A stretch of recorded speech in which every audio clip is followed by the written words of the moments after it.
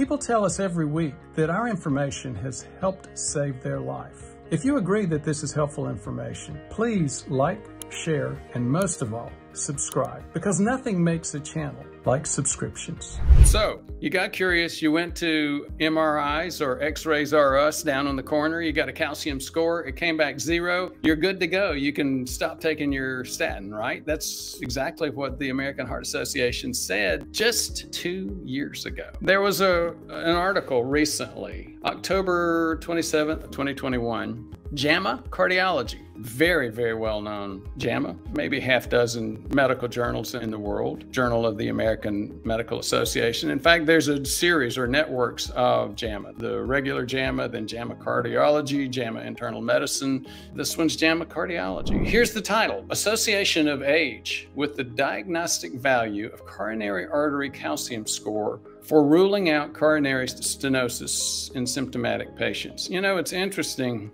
Titles can be a problem, right?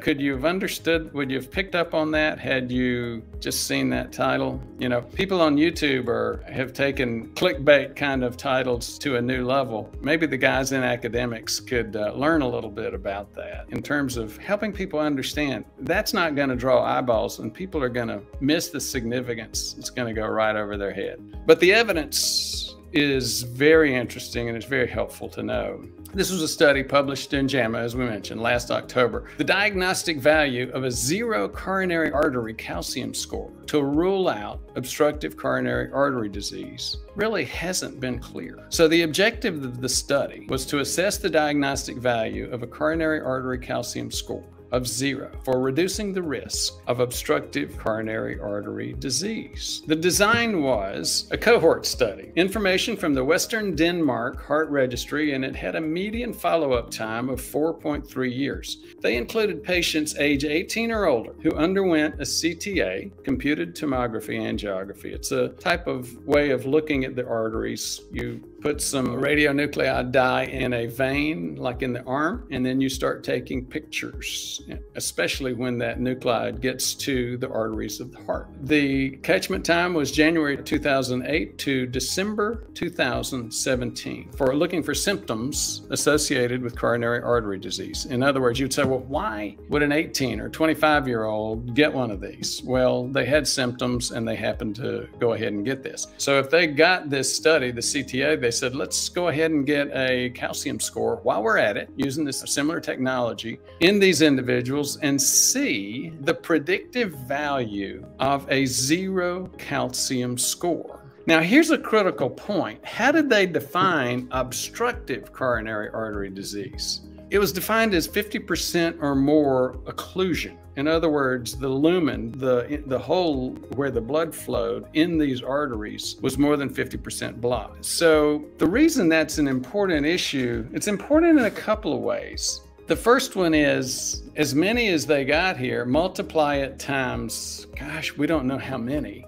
maybe 10 times, because there are a lot of people that have obstruction or have plaque, but it's less than 50%. What's even more significant about that is this. 2/3 of the people that have a heart attack don't have 50% obstruction of their flow. They have plaque, but it's less than 50%. So as you can see here, their definition of obstructive coronary disease is missing most of the people that have risk due to plaque in the coronary arteries. Let me repeat that. The way they designed this study, they're missing most of the people that had a 0 calcium score and still had plaque. They're only picking up people that had a 0 calcium score and so much plaque that they had over 50% occlusion. Another more practical point, which I made a second ago and I'll repeat, is they're also missing the vast majority of people that have risk. Again, 2/3 of heart attacks happen with people that have plaque, but it's not 50% occlusion. So coronary artery calcium score and CAD, the main outcomes, the proportion of individuals with obstructive CAD, in other words, more than 50% occlusion, yet they had a calcium score of 0. The results, 23,700 759 symptomatic patients were included. Again, these were people that had symptoms. That's why they were getting CTA and calcium score on, some of these were young people. Some of them were, in their 60s and 70s as well. 54% had a 0 calcium score.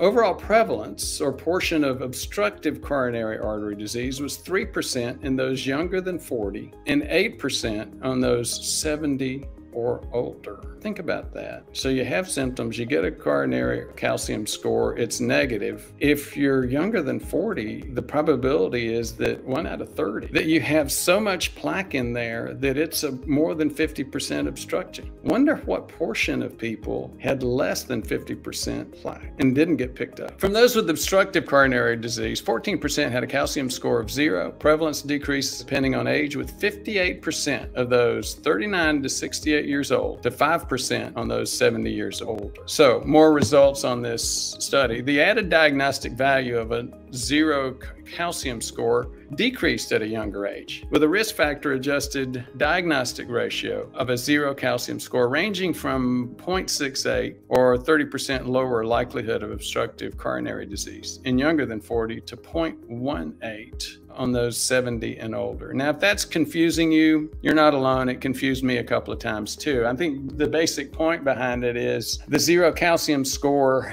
when you have symptoms, is even more likely to be wrong and hiding risk if you're younger. Now, think about it. When you think about it, if that's the case, that actually makes sense, because what we've always been concerned about, those of us that understand plaque and how it works and how calcification is actually a demonstration of the process of stabilizing. When you think through all that, it makes more sense that young people are more likely to be in this risk category because they just have not had the time yet to start calcifying that soft plaque. They've had time to start developing soft plaque, but they haven't had time to start calcifying it. And that's really the people that we've been worried about from day one. What if somebody had started to develop plaque, it's started out soft, which it always does during that inflammatory phase, and it had not had time yet to stabilize? And sure enough, we tend to see that more likely in younger people. The presence of obstructive versus non-obstructive coronary artery disease among those with a calcium score was associated with an adjusted hazard ratio of 1.51. And again, I don't really care that much about whether it's obstructive or non-obstructive, because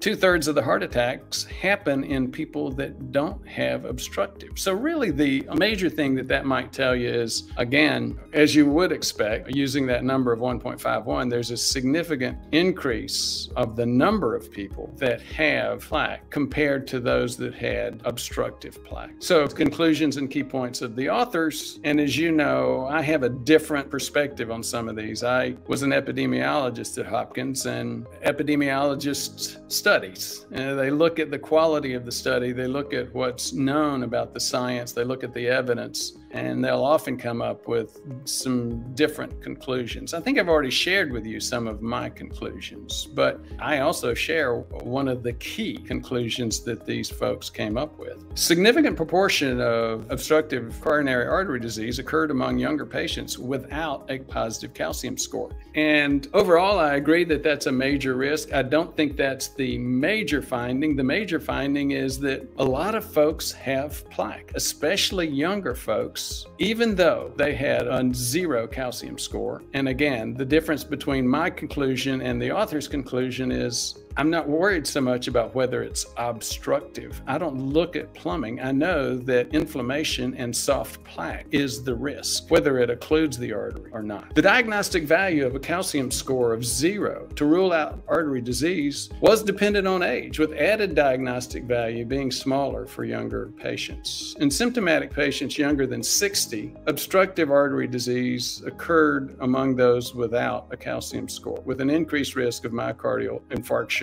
and all heart attack and death. So remember, calcium score does not detect soft plaque. That is the significant limitation of the calcium score. So thank you very much. This was the major content for today.